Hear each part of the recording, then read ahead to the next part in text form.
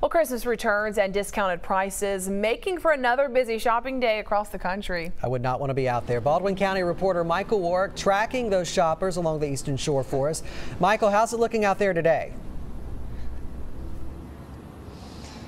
Lee, Shelby, good to be with you too. It's been a much busier day than what I expected coming in. I was out here on Monday, Christmas Eve, and it wasn't too bad, and it's much busier today, the day after Christmas as it was the days leading up to Christmas. And I've spoken to a few employees at the shops here. We're at the Eastern Shore Center in Spanish Fort.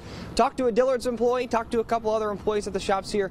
They said it's busier today than the 3 days leading up to Christmas. Gives you an idea out here.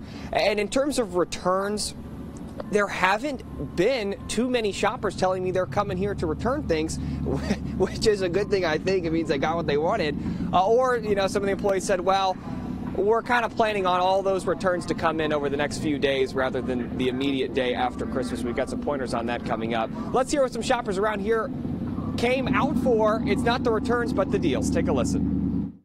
We've really had a pretty easy time with traffic, which surprised me, and we enjoy being together as a family and shopping together as a family. Getting more presents, actually. Yeah, a lot of deals on presents, so we come the day after Christmas to get all the 60% off deals.